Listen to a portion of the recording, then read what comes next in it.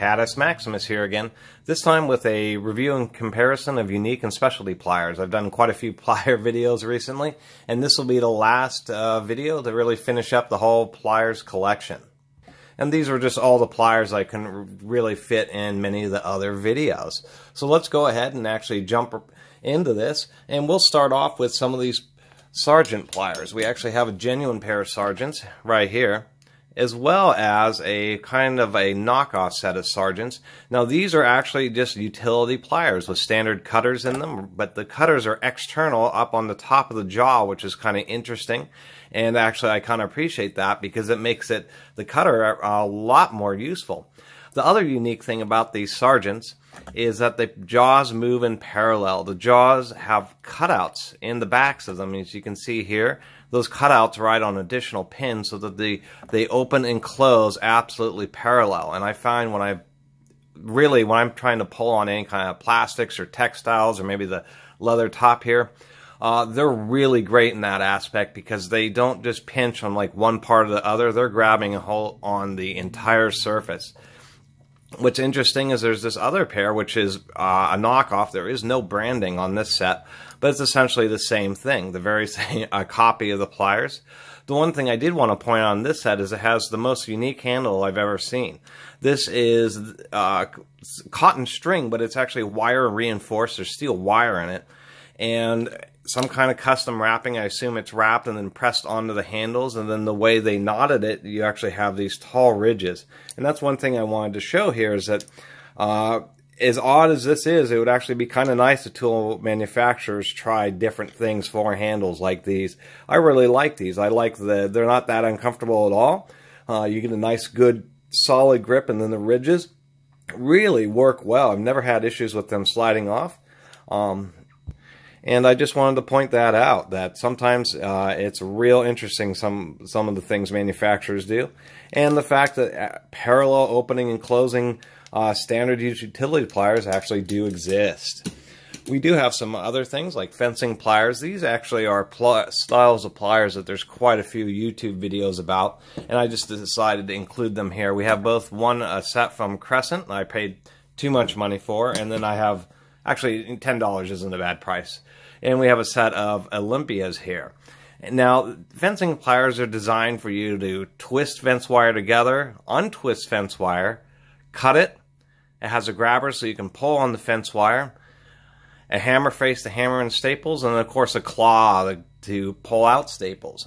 And the Olympias actually have a pretty nice design, but I do like the Crescents here. The Crescents seem like they're just a little bit heavier duty. They have a bit wider cutting jaws. Another thing I wanted to point out is they have a bit of a flatter tops. When you're pulling on these Olympias here, this real sharp edge digs into the wood when you're trying to pry out staples, where this works a little bit better. You can, of course, grab staples in the little cutouts in the front, like right here, and also remove them. And that's where I've used these for. Not so much for fencing, but there's been often times when I need to replace cabling that was held in by staples. And really, this set of pliers was the easiest thing to use to go ahead and remove and pull those staples. So I just wanted to point that out, fencing pliers. So if you ever see those, that's what they are for. We have another set with, this is a Nordic Forge, number 116, and I'm not exactly sure what one of these is for, but I'm sure, or I'm hoping one of my subscribers will, but I believe this is an upholstery set of pliers. It's obviously very strange. It has aggressive teeth that point inwards, and then it has this large gap, and then the bottom jaw is, of course, curved upwards at almost a 90-degree angle. And so these are very odd, but I assume they're for kind of grabbing hold of upholstery onto the edge of something, rocking it over so it pulls it tight, and then you would staple it. That's what I'm assuming they're for, but I had a real hard time finding information on those. Actually, I couldn't find any information, but wanted to point out that there's really some pliers out there that are just really oddly shaped. We have some small nutbuster pliers right here, and these are Tiocos, and you can barely see the laser etching on these. There you go. And under magnifying glass, this is a very early form of laser etching where it isn't just a continuous draw, but it's actually like a dot matrix. Initially, I thought it was silkscreen, but it's way too durable of a image to actually be a silkscreen. But that's what these are. Kind of like little pipe pliers. They have a very curved bottom jaw, and actually a pretty steeply curved upper jaw, and the teeth are just at the top. And the way these are designed is as you push, you would push on the lever that's attached to the bottom jaw, and the harder you push, the tighter that they grip. And actually I found these to be handy in many situations where I just have a small little fastener that I just need to grab and adjust or remove that's pretty well stripped, and these things have just worked out excellent. They've, you know, the jaws aren't the hardest. You can see they've gotten a little dinged up from me using them. I did buy them used, but I thought that was just real interesting that they make real small nut busting or self-tightening pliers that are also angled straight rather than off to the side, which has also been handy for me. And then being a small size, they've really been, and there's some situations where it's just been tough to get a socket or even a wrench in there. And the nice thing about these is you can either be on the flats of the bolt, if I can get this to adjust, there we go, or you can be right there, right on the corners, and it still works pretty well. So I did want to point that out. We have a pair of, like, I believe, Performance Tool and a nicer pair of Napa KD. These are spark plug, not spark plug, but spark plug cable pliers. And they've been hit or miss. These KD tool or these, Performance Tools are just really weak. The jaws end up bending. They're actually almost useless, and to tell you the truth, I'm not sure why I keep them around. But they were just grossly insufficient for actually many spark plug boots, especially on, you know, if they haven't been removed for tens of thousands of miles, get really stuck. And to make such a weak set of pliers is just real short-sighted. The Napa ones, the metal is at least twice as thick. I like that they have little raised areas, so it's easier for you to get a grip either pushing or when you're pulling off. And that they have a nice wider set of jaws, so you can actually scrunch or grab onto the spark plug wire pretty hard and then go ahead and pull it out. And these are usually set at a 45-degree angle, but whenever you see kind of odd pliers like that, that's what they are. They're for pulling spark plug boots, I should say. And these Napa ones have actually worked fairly well. There's a lot of different designs of these, but generally speaking, you do want heavier duty ones, not light duty ones. They just never end up working out for you. We'll get to this, and actually we'll get to that in a minute. These are brake spring pliers, and to tell you the truth, so in rear drum brakes, you have a series usually of 3 pretty strong springs that you have to pull on and off different pegs. Those are the springs that cause the brake shoes on the drum brake to retract when you let up off the pedal. And these are, I believe, pliers that are used to help you attach these springs to the various posts inside the drum brakes. And the reason I'm not 100% confident is I've never actually used these for drum brakes. I use the slot head screwdriver method to put the springs on, and it turns it into literally like a 2-second process. You just put the slot head, you just hook the spring up to the brake shoe, put the slot head through the loop, and then you just take and run the flat of, and it has to be a small, pretty long slot head up to the top of the post. And then you just lift the slot head and kind of push the spring, and it will just slide off the screwdriver right onto the post. It makes it it's unbelievably easy.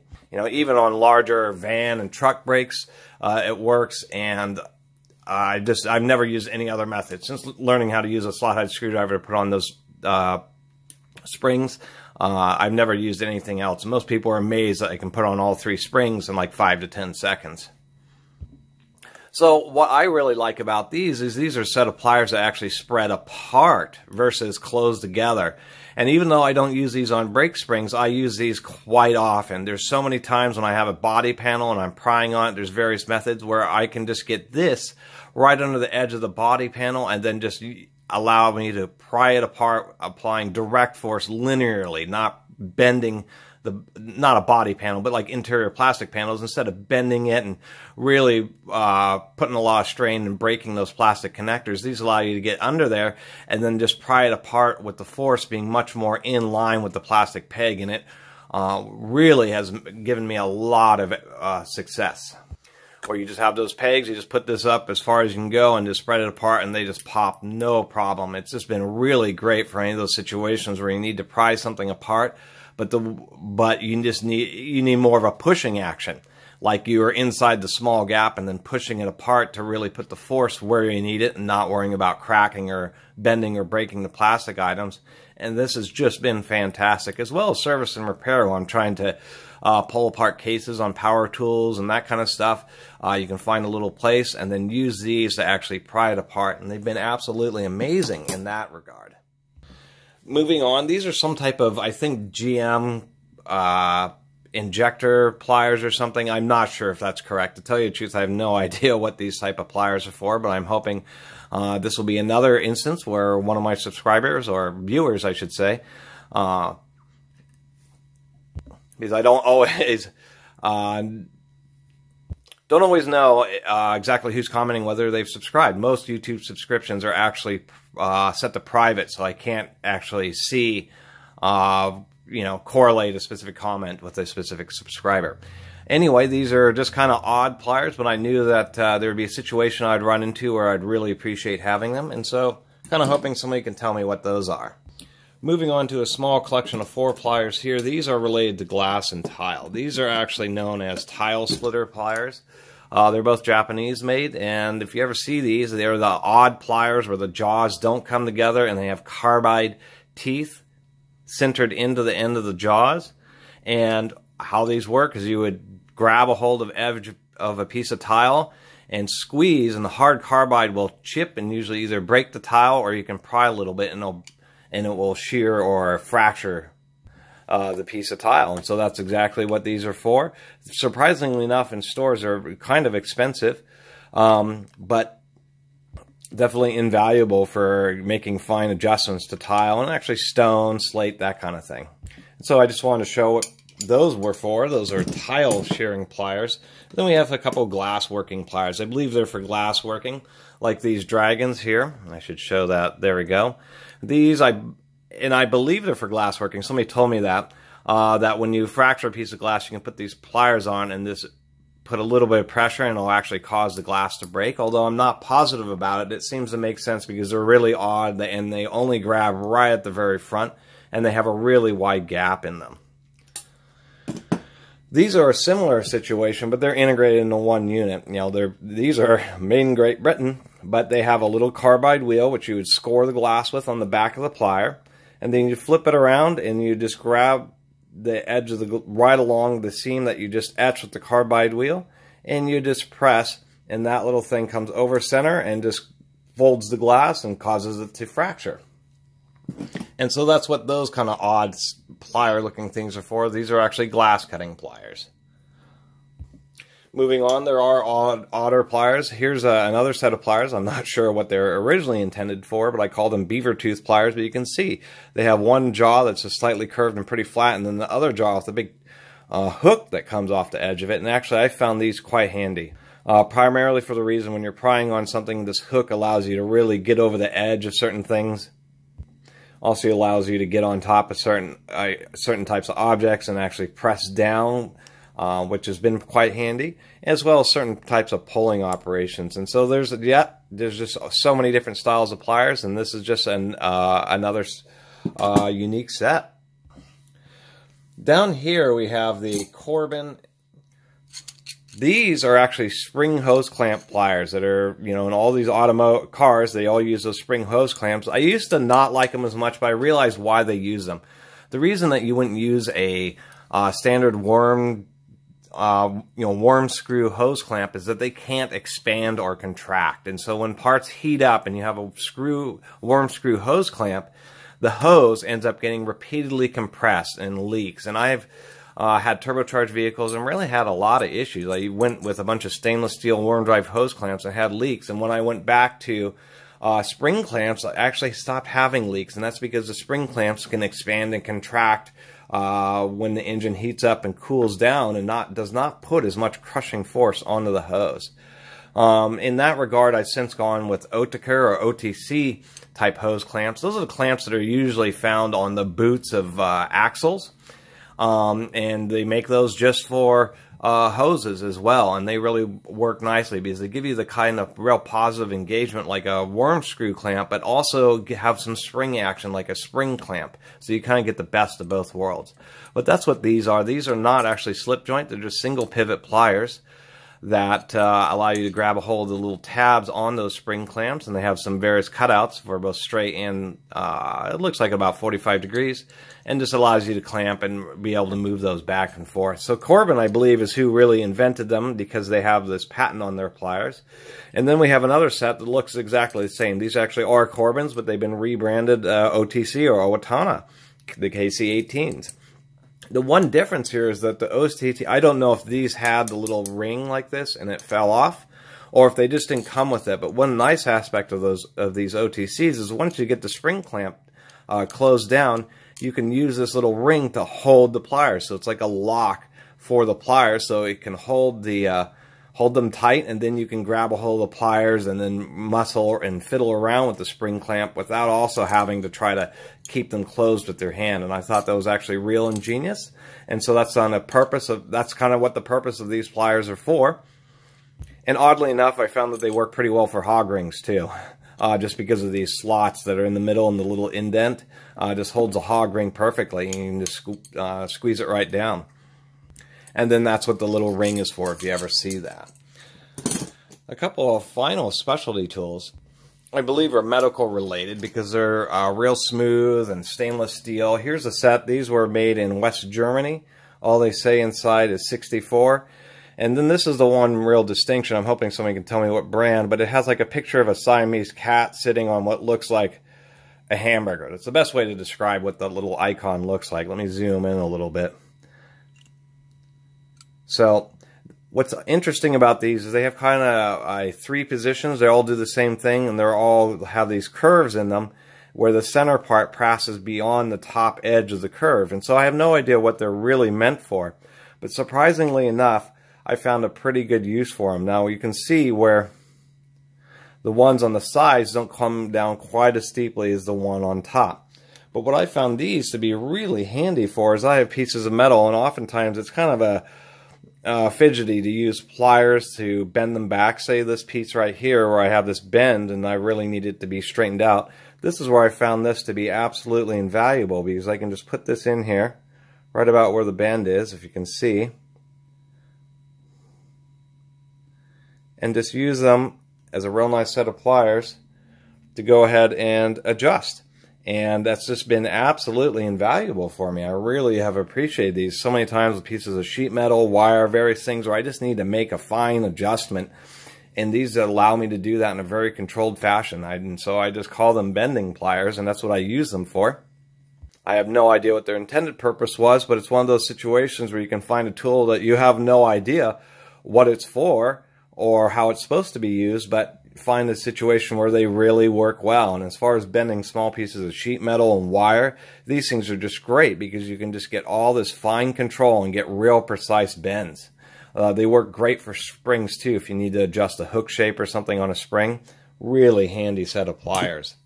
The final ones are these really heavy-duty shears, and these are very odd because the way the shear shoe actually comes up through the bottom, it is serrated, and then the outer blade is actually this cutout here, so they've been broached. It's definitely a pretty complicated design, and then it has a flat part and a little tongue on the bottom, so you can cut and then release, move forward, and then cut again while gliding on a surface. And so these are actually have been handy in a few situations where you're cutting plastics, or that's what I've used them for, is to cut plastics where you can just notch it and then move forward and then notch it again, and it doesn't upset the surface. It doesn't get jammed up, and I thought they were pretty interesting. So maybe somebody will tell me what they're for, but to give you an idea, they're also great for certain situations where you need to notch things, etc. And you just use them like this, and voila, we've got a nice little notch. And so I wanted to point out these, and maybe somebody will tell me what those are for. Maybe there's like some type of cut for cutting casts or something like that. Anyway, that was just a quick review and overview, or maybe not so quick, 20 minutes, of various specialty forms of and unique pliers. and just wanted to finish up my Pliers series with this. I think I'll move on to crimpers next. Anyway, I really appreciate everybody watching, and I really appreciate everybody who has subscribed. And if you haven't subscribed and made it this far through the video, please do subscribe. Once again, Catus Maximus out.